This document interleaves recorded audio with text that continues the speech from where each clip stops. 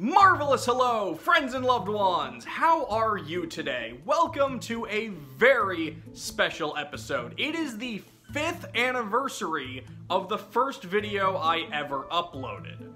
For those of you that are a little unclear on how we do anniversaries here on the Strain42 channel, I've always followed a very specific pattern. We started with Glover, and then I did a wrestling game, then Glover, wrestling game, Glover, and now we are back to wrestling game. And I figured in the grand year of 2020, I should take a look at WWE 2K20. I'm going to regret this, aren't I? No. So, 2 years ago, I covered SmackDown vs. Raw on the PS2, which, until now, was the most recent wrestling game I'd really invested my time into. And I admit, I've been curious about how far wrestling games have come in the past 16 years. Yes, 16 years. I never really heard much, good or bad, about the franchise in that time, until a certain game called WWE 2K20. I was hearing great things about this game. I'm not really sure what it did that was so solid, but people seem to enjoy it. I was actually considering playing that game for my 5-year anniversary, but I figured I should probably play the most recent game. If 2K19 was good, 2K20 has to be pretty good too, right? Right? Not right. Yeah, 2K20 was widely considered to be one of the worst games of 2019. It's in the bottom 10 on Metacritic, and several YouTubers like Jim Sterling and The Completionist had it in their worst games of 2019 videos. The Lauder even had it at number 1. But I'm determined to not just dunk on how bad the game is and try to look at it as fairly as I can in a style that you've all come to love and respect me for. Unless the Ratatouille game was one of your childhood favorites. Those people hate me. So there are several different modes in WWE 2K20, such as the Feature Showcase, retelling iconic matches from the Four Horsewomen and letting you recreate these fights by completing certain objectives. Or the 2K Originals, where I paid $15, which is almost what I paid for the full game, to see some of the worst storytelling I've ever seen, but did get to enjoy some amusing matches of superstars taking on hilarious personas. Like the Iconics being a group of preppies named Heather and Other Heather. I honestly wouldn't mind seeing a standalone game that focused more on this idea. But for this video, I'm going to primarily be looking at the My Career mode. So before we move on to the main attraction, let's hear a word from today's WWE sponsor, Glover. It's presented by Glover. New Nintendo 64, gotta love the glove. How crazy is it that Glover actually did sponsor the WWE at one point? Kinda makes my weird yearly tradition thing make a bit more sense, huh? And our other sponsor, all of my awesome supporters on Patreon. I don't plug this very often, but I just want to throw out that if you like what I've been doing for the past 5 years and want to see more, please consider pledging to my Patreon. $1 a month goes a long way. And you can gain access to cool rewards like monthly newsletters, your name in the credits of these videos, an invitation to the Strain42 Discord channel, and right now I'm even hosting a special patron-only event called the Strain42 Round Robin Grand Prix, where my supporters are voting on which games I'll be doing videos on in the upcoming year. So if you want to support the channel and even play a part in shaping the future of it, you'll find a link to my Patreon in the description below. Thank you, and let's get back to the action. Alright, so since WWE 2K20 does qualify as a recent game, consider this your spoiler warning, in case you're just so invested in the many dramatic twists and turns of WWE 2K20. 2K20 Story Mode is called My Career Mode, and for the first time in the series' history, you make both a male and female fighter. And I think you all know what that means. It's time for the man, the myth, the legend himself, Dave America Jr.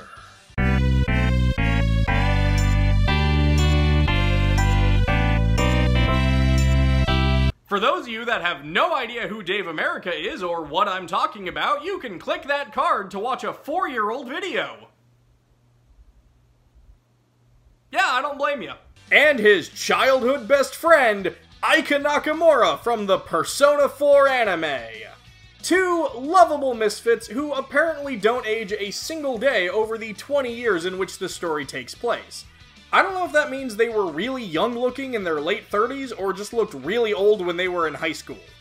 Of course, no matter how you try to customize these characters to fit your own ideals, My Career Mode sets them onto a predetermined path. For example, Aika is primarily known as Red, because she has a red-hot temper that makes her... After I'm done with you tonight, you'll understand why they call me Red. Because all that pretty white snow out there will be stained red with your blood. And then every time it snows, the children who were here tonight will be reminded of the carnage they saw and refuse to go outside. And after you spend weeks in the hospital and are finally able to drag your broken body onto the airplane back to Orlando, the pilot will be so terrified by the sight of your mangled face, he will lose control of the plane, sending it crashing down to the earth. Say stuff like that. And Dave America Jr. is known as Trey, because in high school he slipped and busted his butt on a lunch tray. Not exactly the heroic reclaiming of a humiliating nickname that you get from something like Deku, but whatever. For the sake of this video, I'll primarily be referring to them as Aika and Dave, but just know that this game does not give a crap about your visions for who these characters are. In fact, Dave is adopted, and a huge part of his storyline relates to him finding out about his real parents. Of course, we all know the whereabouts of Dave America Sr. He's dead. And as luck would have it, so are Trey's real parents in the game. Wow, that got dark. The My Career Mode story is told primarily through flashbacks, as Aika and Dave reminisce about all the things they've done in their careers that led them to this night. The ceremony where they'll be inducted into the WWE Hall of Fame.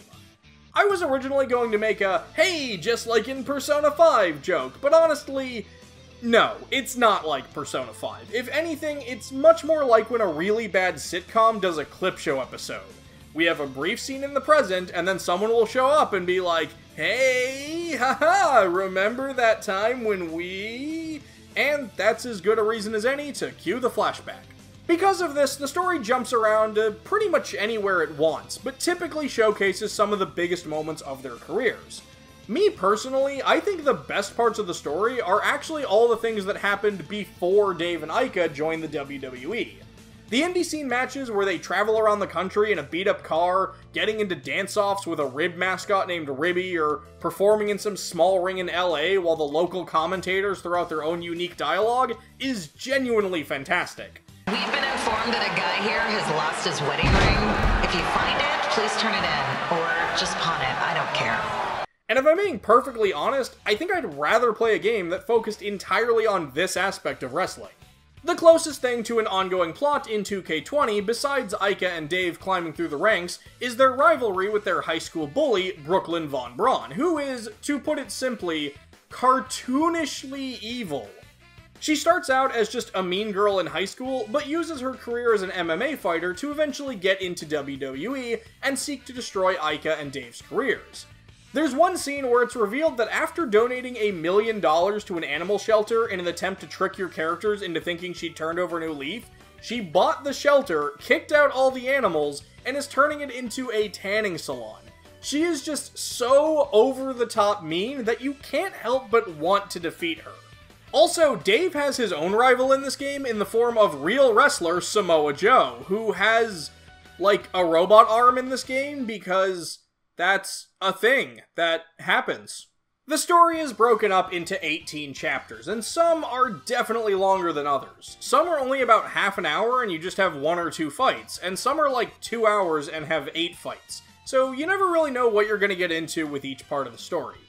One thing that My Career does a lot that I'm really not a fan of is similar to the other modes I already mentioned, some of these fights have objectives that make the fight play out more like an elaborate cutscene than an actual fight. Now, sometimes these are done really well and help set up proper tension, like forcing certain characters to lose a fight so you can't just cheese the best out of 5 tournament you get dragged into. These objectives make the fights really short, and it's usually just something simple like damage them enough, and then hit them with a normal strike attack, and then the fight is over. These are fine when you have to lose, but what I really hate is some of these force you to win. I know that sounds like a really weird complaint, but like literally the last fight in the game, the final showdown between Aika, Brooklyn, Dave, and Samoa Joe, basically boils down to a cutscene.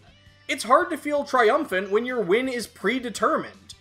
Plus, they don't even give Brooklyn any kind of good comeuppance in the story, so the fights were all I had, and we don't even get those. WWE 2K20, don't do such a good job of making me hate this character and then not let me have any catharsis when I beat her.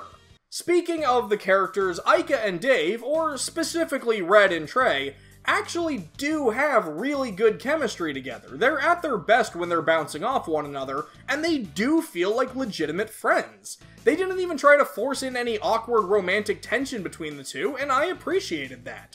I'd honestly say that Red and Trey's friendship is the highlight of this entire story, even if Red does have a secret that is legitimately a horrible thing to have done to who is supposed to be her best friend.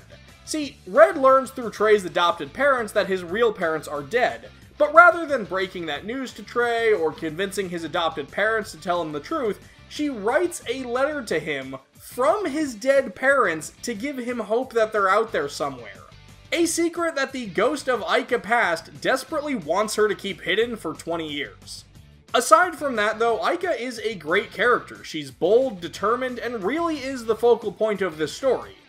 Dave, on the other hand, is a total loser. Pretty much everybody from start to finish just dunks on this poor dude. He's so much of a loser that even when he wins, he loses. If you're a guy and you made Trey as a self-insert of yourself, this story might do some lasting damage to your self-esteem. He is a lovable loser that you may find yourself cheering for, but yeesh, typically things do not go great for this guy. Why does everyone keep saying that? So, yeah, the My Career mode is basically a highlight reel of all of Dave and Aika's biggest adventures, like when they got high off lemony voodoo dust, or when they teamed up with The New Day to take down Becky Lynch and her gang, or Dave got to star in a WWE action movie and beat the crap out of a dude with a hammer. I mean, Dave had the hammer, not the guy he beat the crap out of. That guy was just defenseless. You may have noticed that unlike many other reviews out there discussing this game, I haven't really showcased any hilarious glitches, like characters falling through the stage, or anyone's arms going stretchy spaghetti all over the ring. And sadly, it's because I guess this game got patched at some point, so I don't really have any super funny footage to show all of you. Except for maybe this. Does this count? Is this amusing? I don't know, I think it's kind of chuckle-worthy. Don't get me wrong, I definitely still ran into glitches, just not ones that are funny to show. I mostly ran into stuff like the game freezing on me and then crashing, or a couple of scenes where the announcer's audio just didn't work.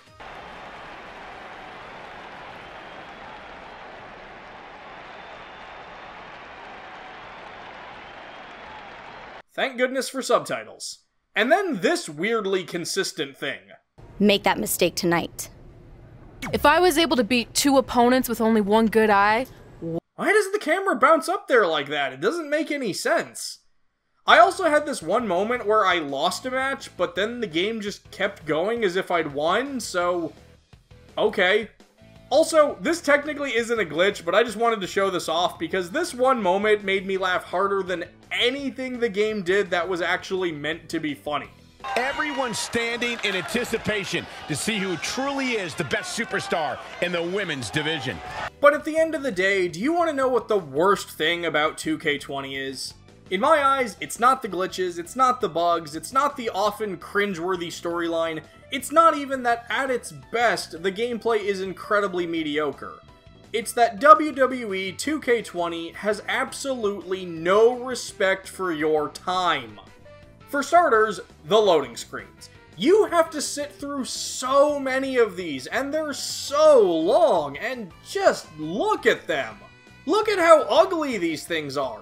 Each chapter only has 1 loading screen, so you're going to be staring at these images a lot. The game boasts that My Career mode is 15 to 20 hours long, and to be fair, mine was about 15 hours. But I am convinced that at least a third of that was spent staring at these ugly loading screens. It's a static image, there's no excuse for them to be looking this bad. I've seen better looking character models in The Sims 2.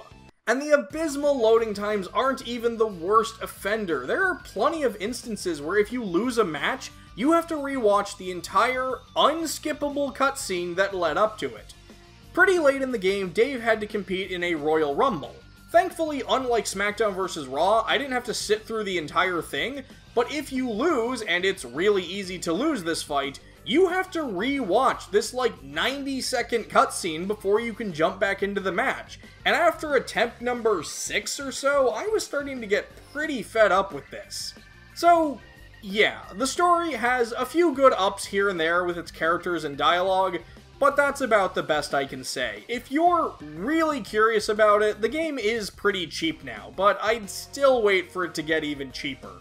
2K20 is just not that good of a game. Even if everything worked perfectly, I'd say it's average at best. I know it's not the only factor, but the reception to this game is definitely a part of why we aren't getting a 2K21 this year. And in fact, the next WWE game we are getting is a tonally different experience, with more stylized designs and over-the-top crazy action, and actually this doesn't look that bad. Maybe I'll be talking about this game in 2022. And so, once you're done with all of that, and you've decided you're just ready to stop playing this game, you can make 4 computer-controlled fighters duke it out against each other as 4 different versions of 2K20 cover superstar Becky Lynch, while you sit back and get sloshed on Mike's Hard Lemonade. Hypothetically speaking, of course. Please drink responsibly. Alright, because I want to end this video, as well as my 5-year anniversary on a high note, allow me to share with you all, unedited, my favorite thing in WWE 2K20. Ribby's sweet dance moves.